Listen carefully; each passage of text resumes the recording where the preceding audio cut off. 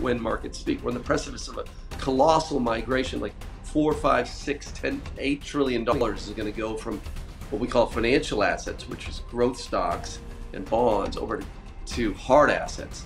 And so companies like the Rio Tintos of the world, the BHPs, you know, obviously the copper names like Freeport, the aluminum names like Alcoa, these are really under-owned, and it's really a great migration that's happening ahead of us.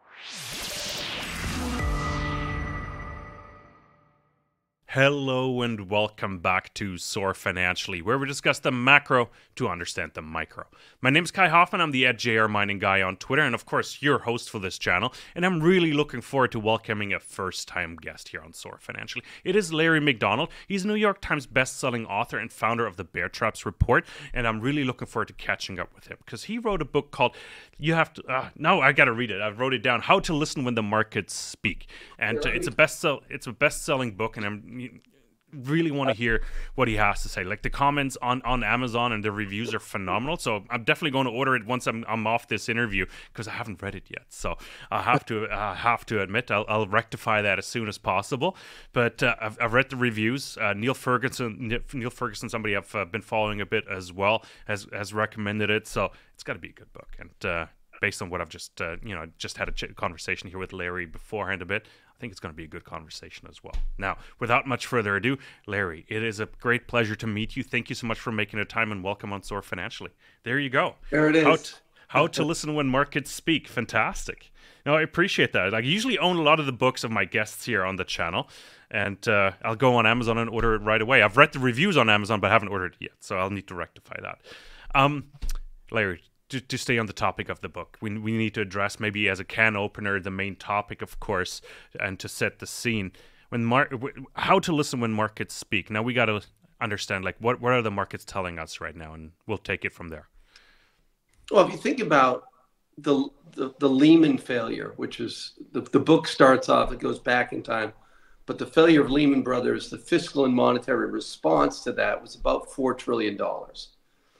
And now, if you look at the fiscal monetary response to the banking crisis last year and COVID, if you combine that, it's about 16 trillion. So think of 4 versus 16, fiscal and monetary response. So what gold is telling us in some hard assets is that we're really heading for a whole new regime, like a 1968 to 1981 regime, where they've overcooked the goose on the fiscal and monetary.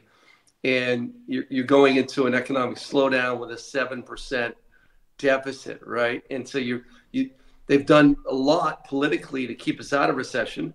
Both Republicans and Democrats do this, right? We saw this in 2008. I mean, today Democrats have impeached Trump twice. They have had 4 court cases against him, and they went all in with trillions and trillions. They're spending $1 trillion every 100 days, right? That's a fact, right? So they're trying to keep us out of recession by doing the fiscal overdose, and hard assets are telling us that we're heading to that totally new dynamic in terms of portfolio construction, in 1968 to 1981 portfolio. No, fantastic. Really good intro. I've taken a lot of notes here, Larry, and of course, lots of rabbit holes we're going to jump down or follow down. Let's start with the markets in general, and maybe what is priced in. I kind of like that. Like you mentioned gold, but of course other markets are pricing in Fed cuts. And the question is, of course, the symbolism of a Fed cut, and what is going to be the impact? Well, interest as a percentage of tax receipts is up to 20. Like, if they keep rates here, it's 25%.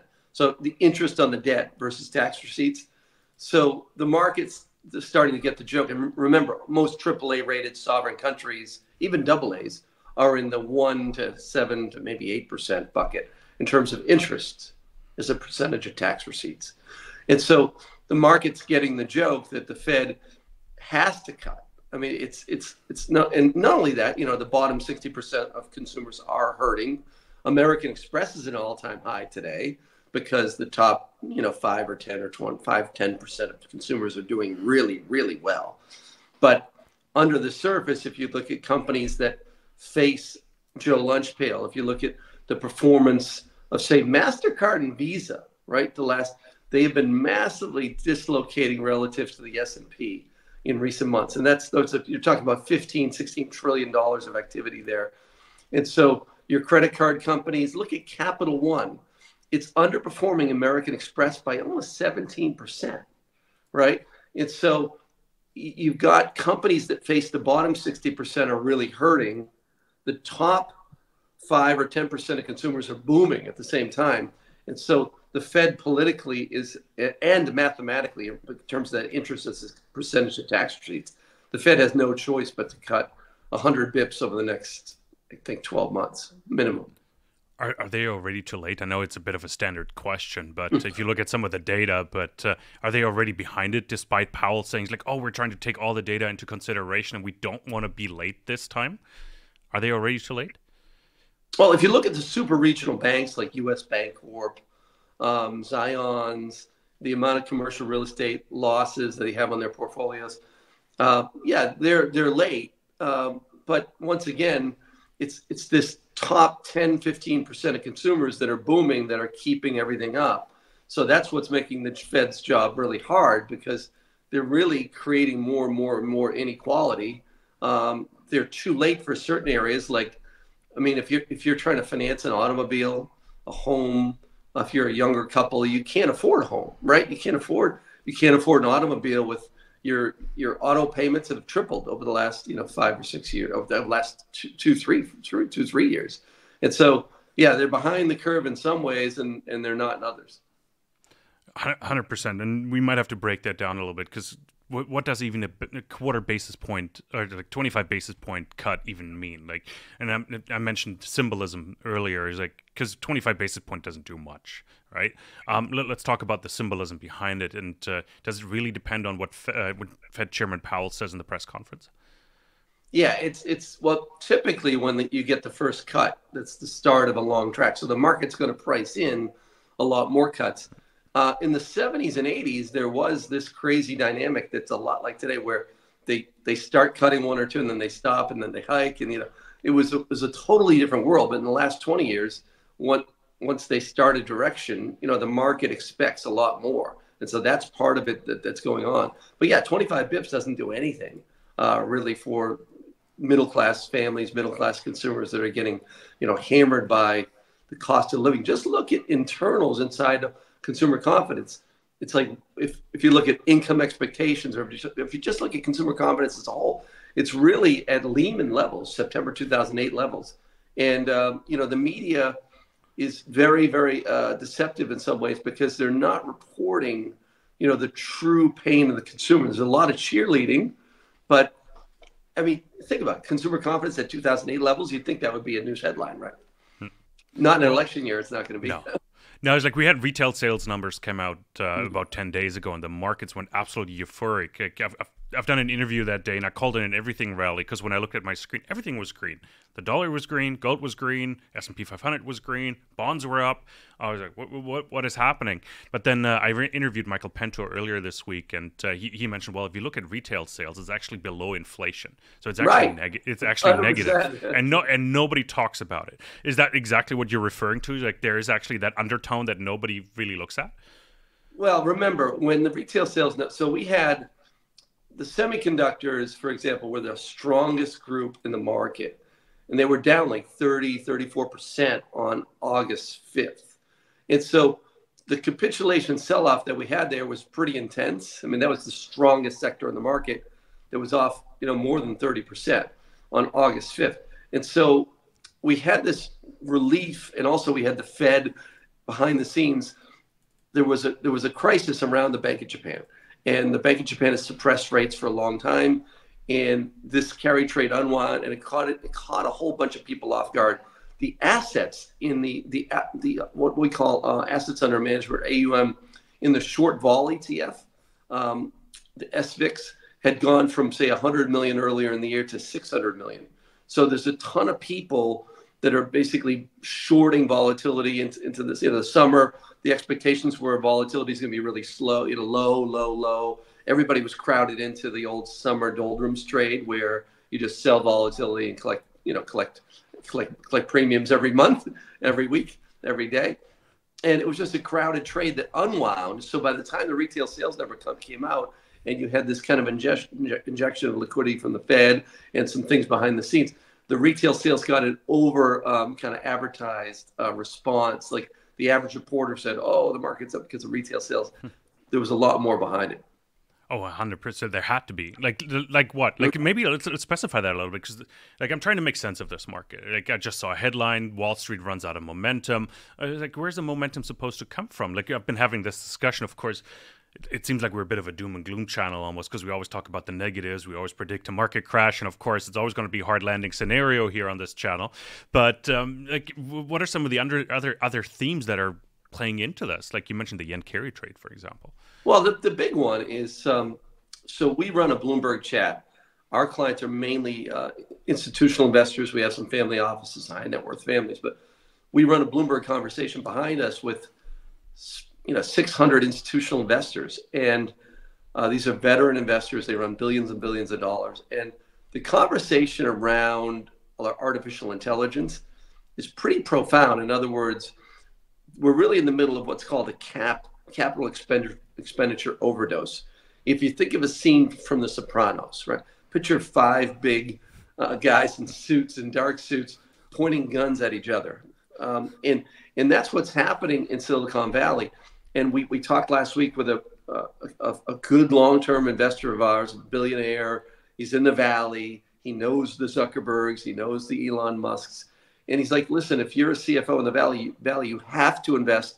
And it's like, they're just so afraid. It's fear of missing out in terms of artificial intelligence. But the dirty secret, he told us, is that he said, Larry, there's zero return on invested capital visibility. So there's zero return on invested capital visibility. All that means is that you're going from 20 billion a year of CapEx for, say, 3 companies, 3 big ones, to maybe almost 200 billion a year. But when Ruth Porat at Google, or if you really press Microsoft, where is that return on capital? The answers are very weak, and they're like, be patient, be patient, be patient. So it's the guys with the guns. They're all forced to invest out of fear, but at the end of the day, there's no visibility or path to profitability. So here's the sexy line is that you've got companies that have been cash cows, that have been buying back a lot of stock, that just been producing tons of profits, that are becoming very capital intensive. And if you remember what happened during the energy shale boom, these companies were making a lot of money, they overinvested, and then all of a sudden profits hit, and then the companies, really fell hard. So that's the fear, is that you've got companies that are really profitable that now are over investing without any visibility on return, and that's going to start showing up in the profits over the next, say, 4 quarters. Well, we've seen that when Microsoft reported, like the numbers were fantastic, but their outlook on CapEx, as you mentioned, was high, and the market sent it downward. I think it lost like 7 or 9% that day, right? So right, and so that's yeah, exactly that. Yeah, they're throwing all in, but then when you say, okay, what's the path to profitability? Where's this AI going to generate profits from? And nobody really knows yet. But Larry, what you're mentioning actually sounds sensible. It doesn't sound like bubble behavior or bubble investing at all right now. It actually sounds quite sensible what you're saying, that the market actually reacts like, hey, we got to invest way more. It doesn't sound like a tech boom is happening, or maybe we're even past it, because the market starts to think like, wait, that doesn't make any sense. Is that a fair assessment? Like, it doesn't sound like bubble behavior.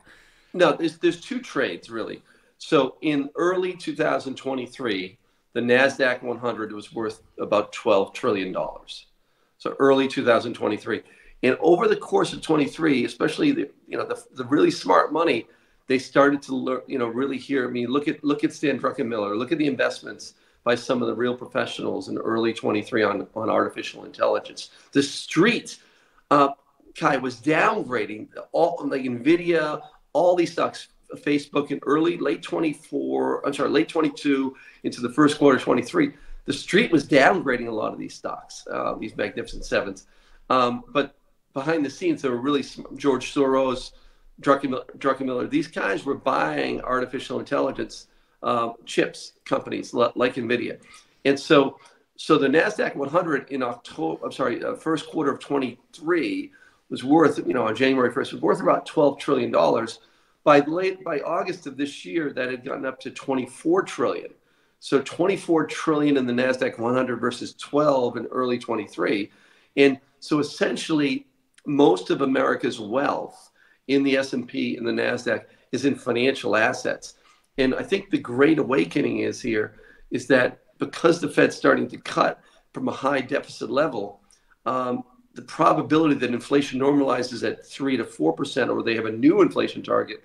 And so we're really starting to see with this moving gold, it's telling us that we're on the precipice, and this is part of my book, When Markets Speak, we're on the precipice of a colossal migration, like 4, 5, 6, 10, $8 trillion is going to go from what we call financial assets, which is growth stocks and bonds, over to hard assets.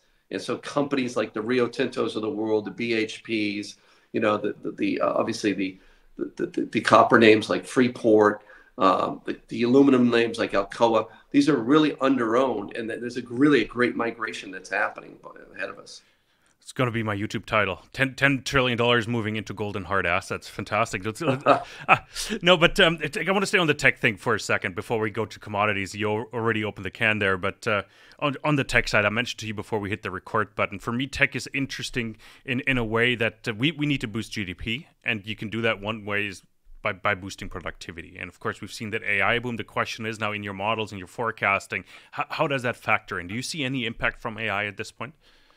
Well, just look at the conference calls. If they can't explain return on invested capital, a path to that, then it's really like 10-year out fantasy stuff. So what happens in any new boom, right? You go up on euphoria on a new technology, and then down on impatience. And I lived through this. I was fortunate enough to sell my company, our .com company, to Morgan Stanley in 1999 in October, which we were blessed, right? So we were able to monetize that boom. But what happens is you go up on euphoria, and then there's no real path. And so all the themes that people are talking around are increased productivity, on job displacement and things like that, on say graphic designers. All this will be taken over by artificial intelligence, but the real path to this is much longer and slower than people think, and that's why it sounds sexy, but it's really like a 10-year out scenario. Yeah. You mentioned $16 trillion earlier. Of course, a lot of money went into the consumers' pockets during COVID, like CERB programs and other things. The question now I have for you, Larry, is like, has the money, and that's the pig, really moved through the python already? Is like, how far to the end are we of final digestion, maybe pooping it out again? Like, how far are we through that analogy here? So we do calls. Last week I was in Toronto and Montreal on doing ideas dinners. I was in New York a month before doing ideas dinners with hedge funds, mutual funds, pension funds. And when you have this conversation over a glass of wine and really dig into it, nobody really knows like that. It's one of these things where the professional investor doesn't really have a high conviction view on where the fiscal has gone or how much is left in the pipeline. So we've done a fiscal and monetary response because of the way the CHIPS Act was structured. The money in a lot of the infrastructure bills, a lot of that's still oozing out. And so that's one of the things that, once again, the Democrats are really smart political operatives, right? They can't stand Trump, right? They want another 4 years with Kamala. And so they've brilliantly, slow walked this fiscal out. And it's very difficult to see how much is played out. All I can tell you is that if you look at the XLY, which is how to listen when markets speak. If you look at consumer discretionary names like your Home Depots, like your XLY, or even better, the equal weight XLY, which is a broad basket of consumer discretionary companies. Those are companies that are very not well positioned for recessions. Whereas these companies are essentially down on the year to up 1%. So the RSPD, the equal weight consumer discretionary, is telling you that all the fiscal juice is kind of out by now, or a lot of it. The other thing is continuing jobless claims are breaking out. The other thing is credit card delinquencies are breaking out. And so you have a lot of these things that point to the fiscal largesse that was thrown at us over the last 3 years. It's hard to tell where it is and how far it's, how much it's come out. But a lot of indicators are telling us that it's long in the tooth. It's like I'm running into a mental barrier, I think. So if we were to lower interest rates again, for example, like I'm keep coming back to housing. Like already seeing a lot of like interest in the housing space, a lot of like what do you call it? Like a lot of mortgage applications being filled out and filed because everybody expects a drop in rates, and apparently this is the lowest rate it's been in a while again. Like how counterintuitive is even a rate cut at this point? Well, here's the one thing that institutional investors are talking about in our conversation behind me is that if you were to get a big amount of like 100 basis points of cuts, there's a lot of people stuck in their homes. So if you look at the existing home sales versus new home sales, it's just an incredible spread.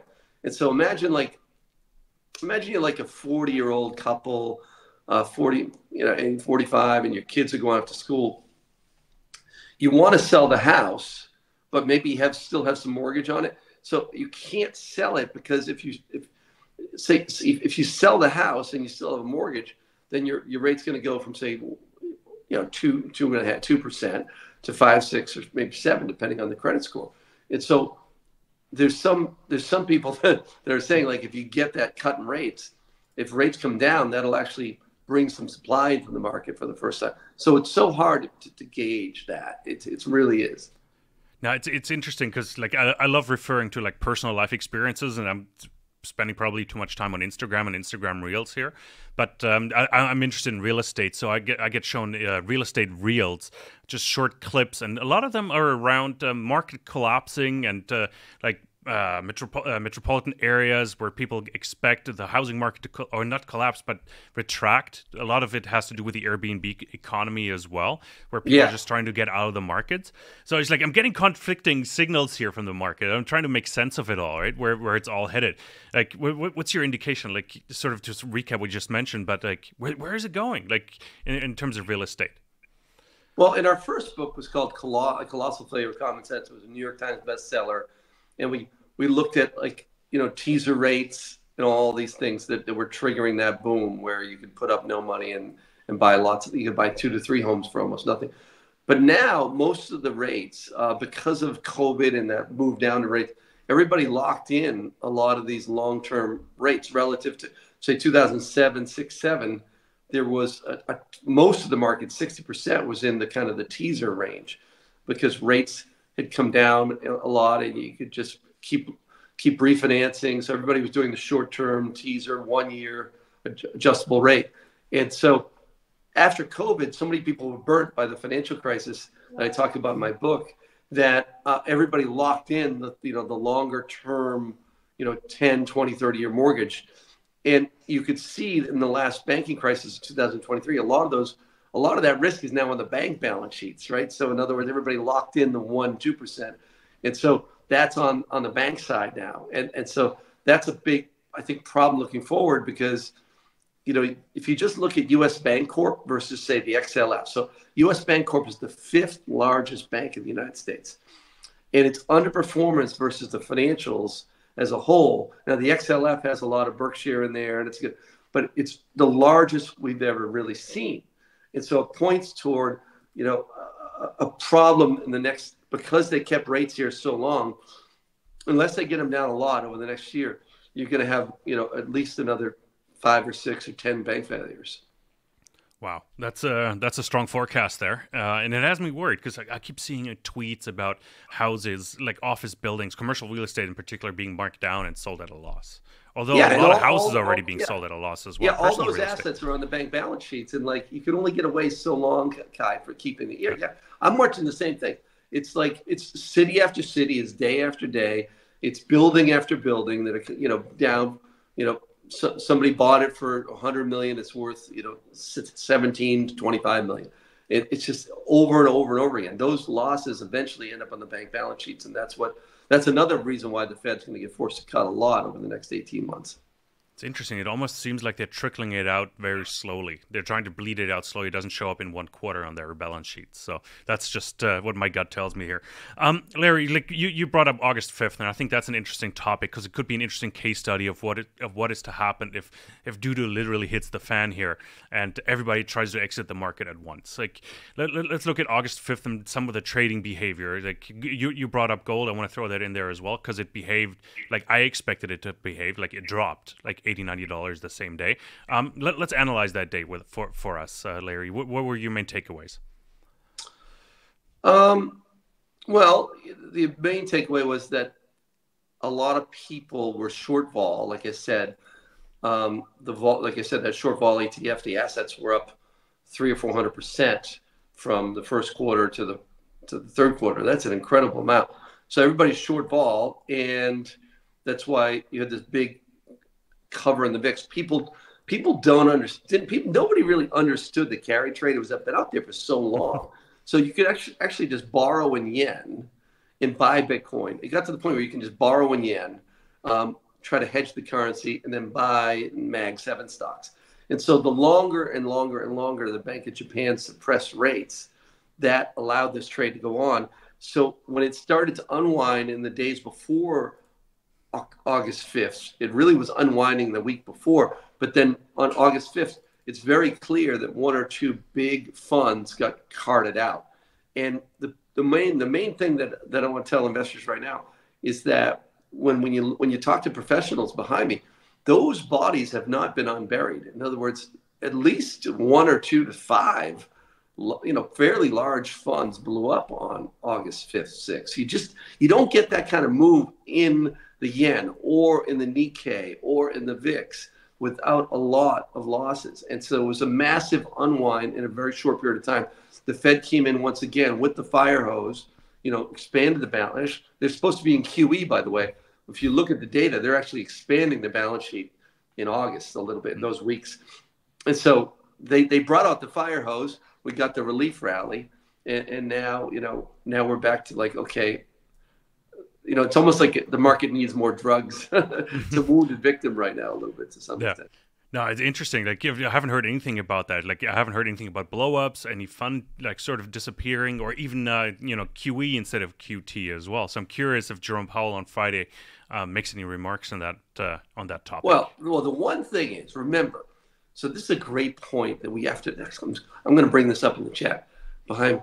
So when he knows what the smart money is, he knows there were 3 to 4 big, essentially mortally wounded institutions, and they may be hedge funds. I'm not saying it's Goldman Sachs right there. It's not Goldman Sachs, but there's some wounded players out there.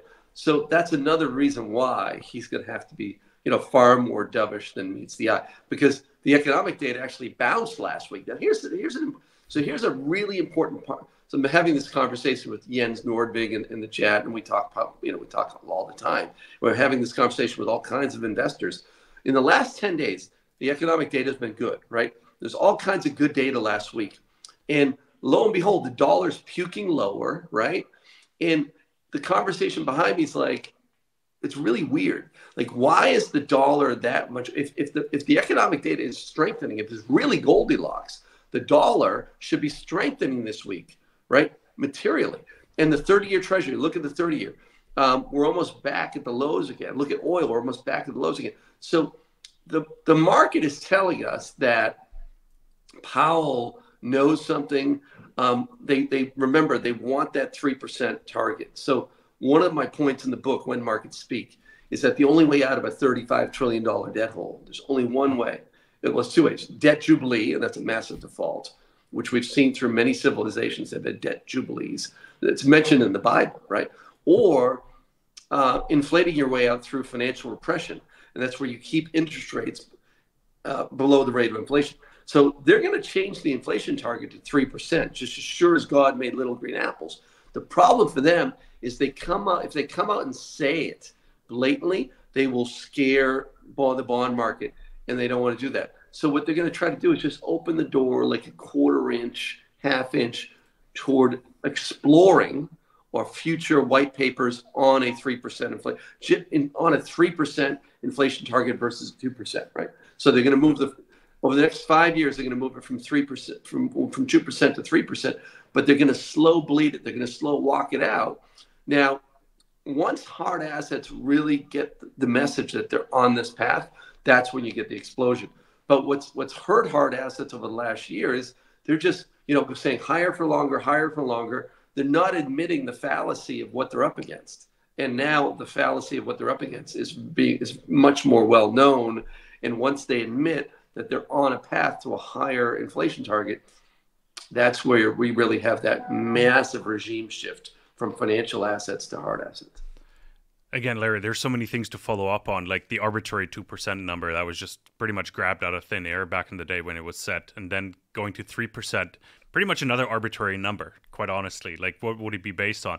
It's probably just easier not to get back to 2 and stay at 3. I'm curious, like, we don't have to debate this here, but it's, it's an interesting topic. We could probably spend another 30 minutes on, like, why 3%, and why is that even the right number? Well, why is it not 3.5 or even 4? So we get into that in the book, and the reason they chose 2, and it is arbitrary, but if you look, and we went back and, we studied civilization after civilization, went back hundreds and hundreds of years. We had a whole team working on this.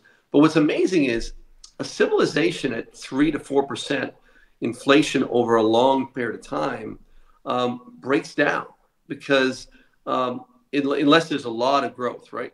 And so when you have a country like the United States where you've got an aging population, the boomers have 78 trillion of wealth, and growth is slowed down, relative to the 60s and the 70s when the boomers were younger.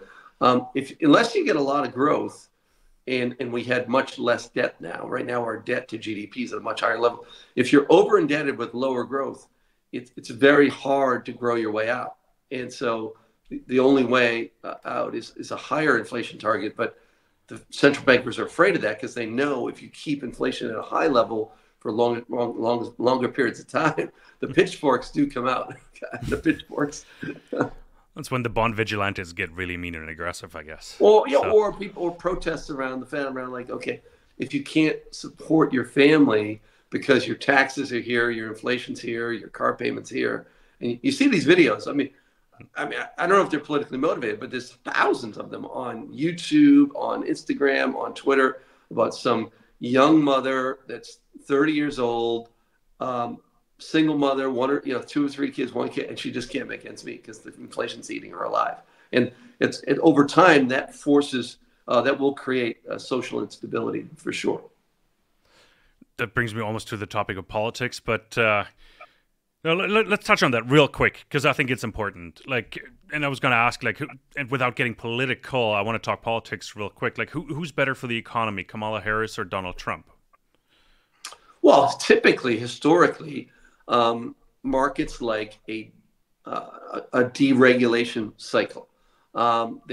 Markets typically like less government, and so those are the promises that Trump's making. Kamala, she'll want to, remember, historically, if you look at if you look at Keynes, right?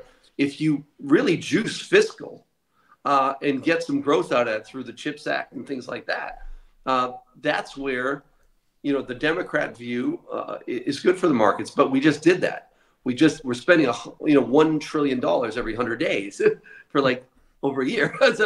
We've got, like I said, fiscal and monetary. Just the last 2 years, we've done close to $3 trillion of fiscal, right? This year's gonna be 1.9. Last year was 1.7. So we're doing that. We're doing that we're doing everything the Democrats want to do, and growth is slowed down. We're heading toward recession. So typically, the markets wouldn't mind a Democrat or Republican, but now you're coming out of this kind of fiscal overdose, and you get slower growth. Jobless claims are going up. Markets are looking for an alternative to what has just happened. So maybe as a nice segue question there, Larry, is who's better for gold? It could be, that's a tough one. It could be, could be Kamala. I mean, if you keep pushing the fiscal and the Fed is forced to keep interest rates down through what we call quantitative easing. In other words, buying bonds while we're running large deficits. That's a dream for hard assets. Like that is a 1968 to 81 portfolio for sure. Because we were coming out of the, think of 68, we're coming out of the Great Society, and we're coming out of the Vietnam War. So we had a big fiscal overdose, and we had, a nasty Vietnam War. And so that period from 68 to 81, at the end of that period from 68 to 81, the top three sectors in the S&P, and we talked about this in the book, were industrials, materials, and energy. Industrials, materials, and energy. And that made up 49% of the S&P 500 composition. 49%. Now think about that. Today, within the last year, those three groups were about down to 12% of the S&P 500 composition.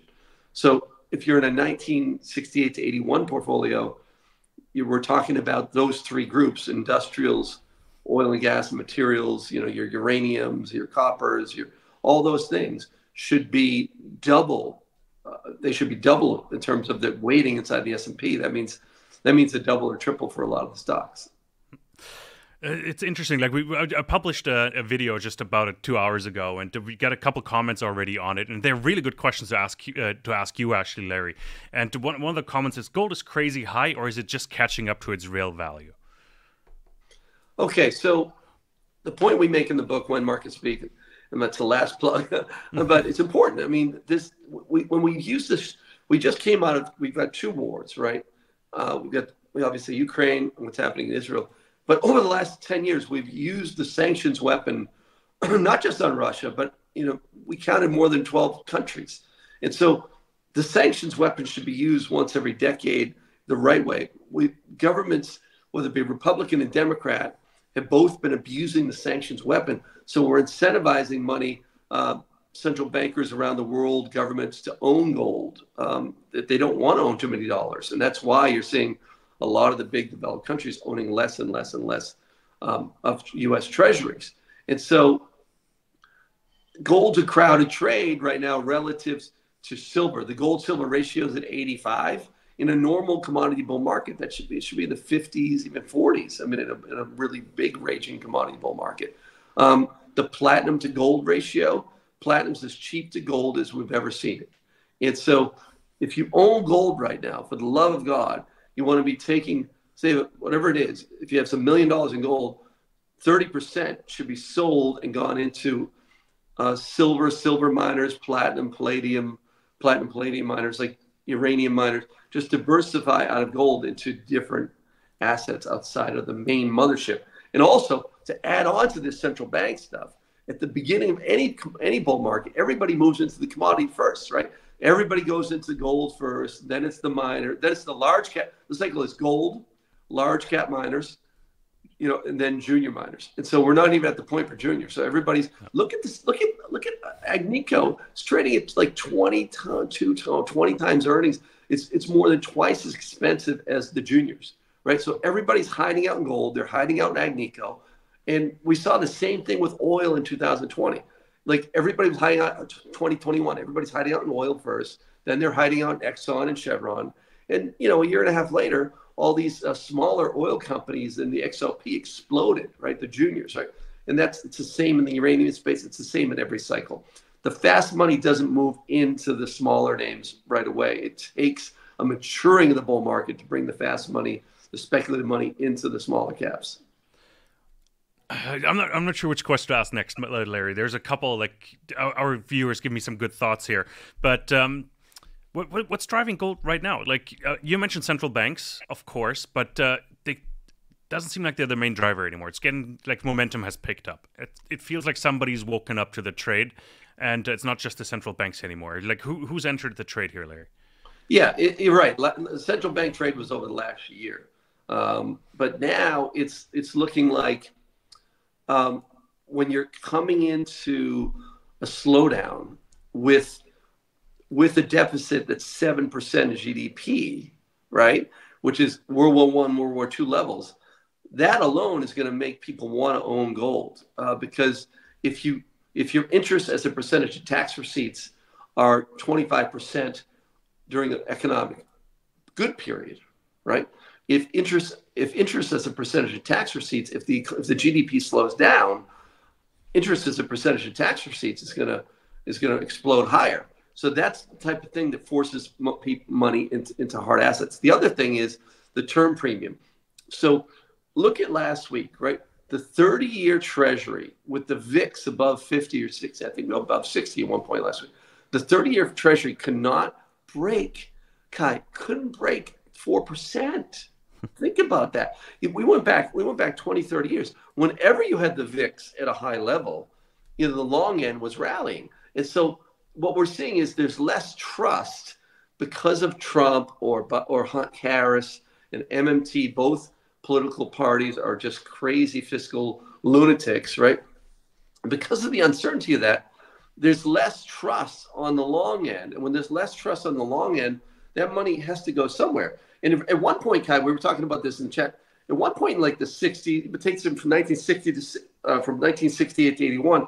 In the 80s, at one point, people actually were looking at like they didn't want to own bonds, right? They just wanted to own stocks that pay good dividends. I mean, the people were actually so burnt by bonds by the end of it that they wanted to own other things. They wanted to own gold. They wanted to own gold. I mean, think about this. Barrick Gold was 1.5% of the S&P. No, it's not even in the S&P anymore.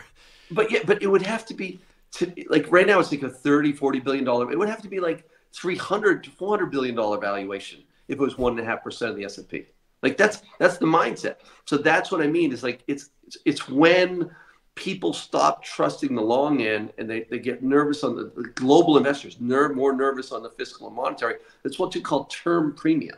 And all that means is the longer dated bonds are less trustworthy. In America, the last 20 years, the long bond has been a real trusty. I mean, that's been your go-to, the TLT, your ZROZ. These things have been go-to trustworthy vehicles, right?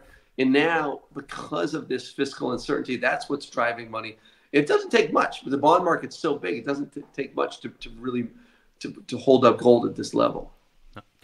Last question on gold, and I've seen that question a few times below our videos lately, and it's what happens to gold when the market eventually crashes? And I was hinting at it earlier, August 5th, like sort of trading behavior, so I'm curious, but I didn't ask my question properly earlier, so just sort of asking again, like how's gold going to react if everybody tries to leave an overcrowded trade?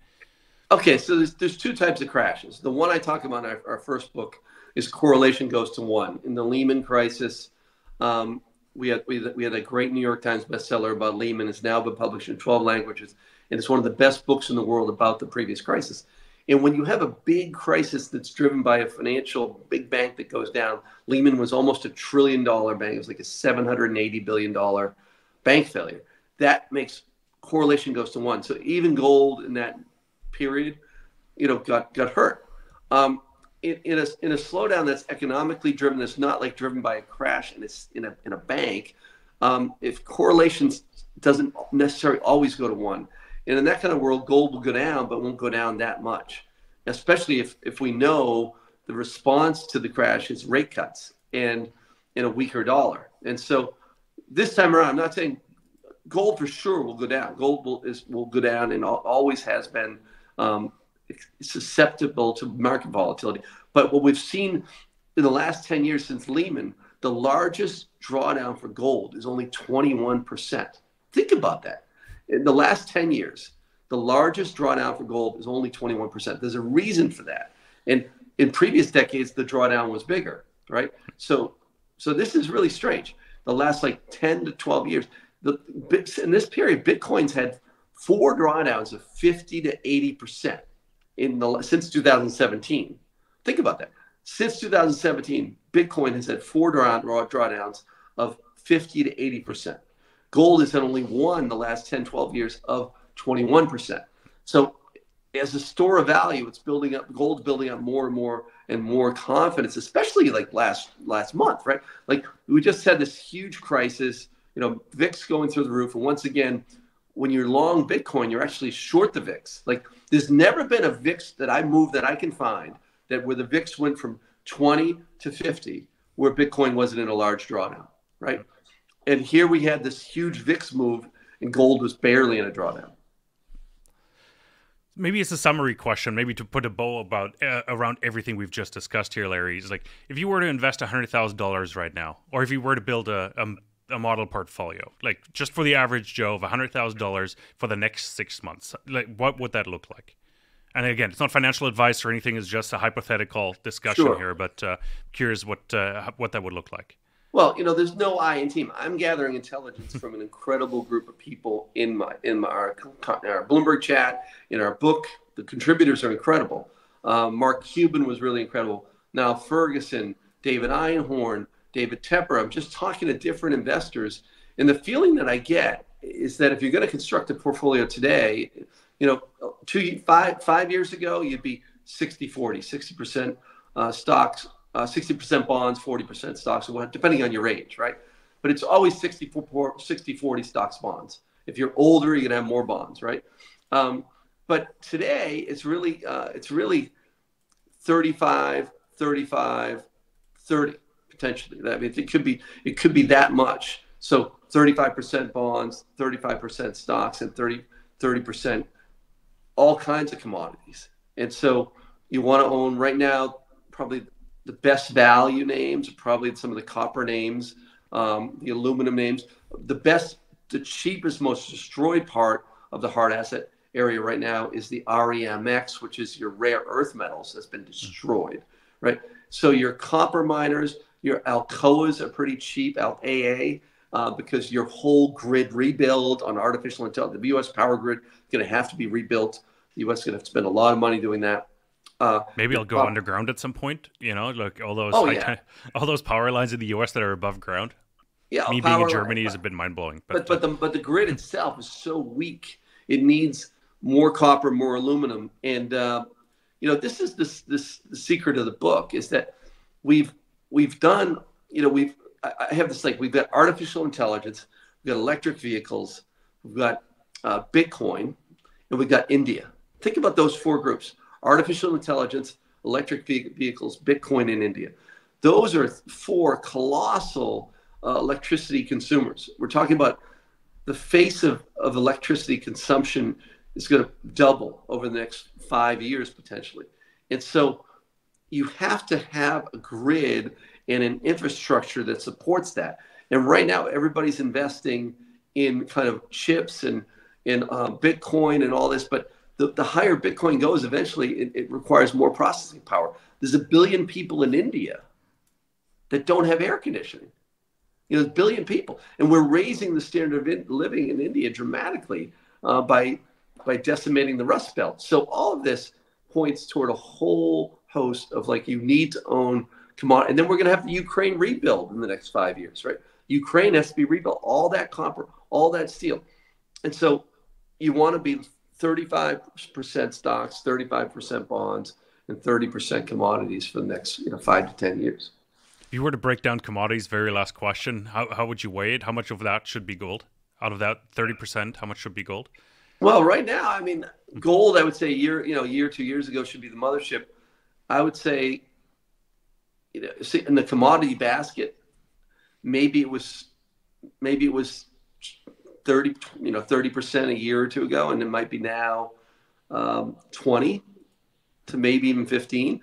But you want to diversify. I mean, the oil names right now, oil's cheap. The oil names are cheap relative to the next 5 years.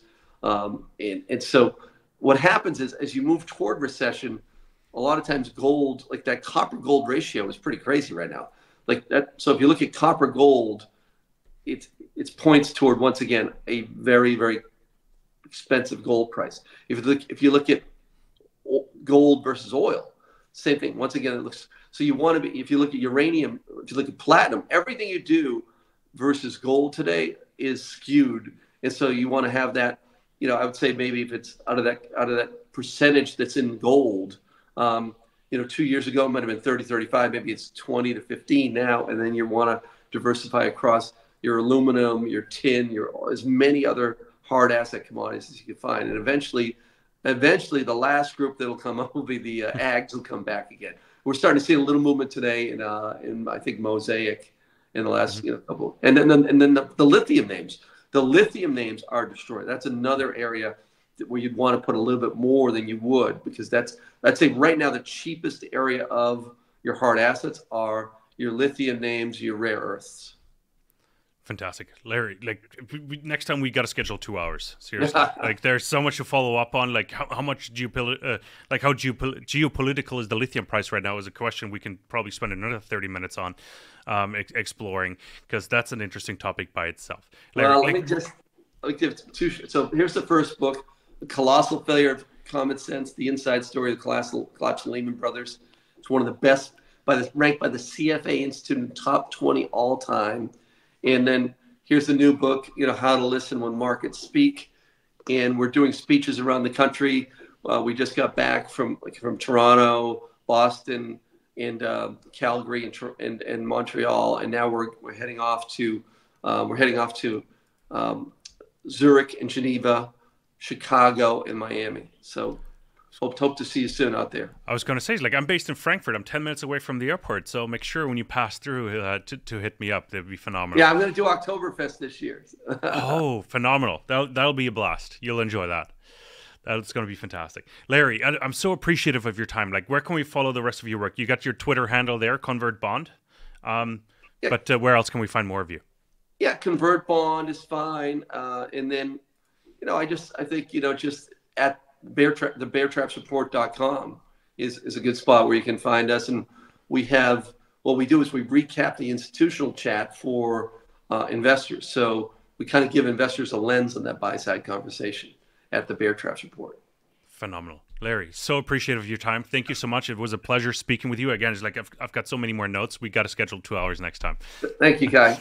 Absolutely appreciate it. Thank you so much. And everybody else, thank you so much for tuning in. I tremendously enjoyed the conversation here with Larry. And I'm curious what your thoughts are. Leave a comment below. Have you read the book? I'm definitely going to order both books right now, the second I get off here. And I'm going to read them. And you know what? We're going to do a raffle. Please comment book in the comments down below, and we'll give away each book to you. We'll reach out and we'll send them to you. We're going to keep that open for a week. Let's do that. I haven't thought about that earlier, but let's do that. Comment book down below, and you'll automatically enter the raffle, and we'll send it out to you if you win.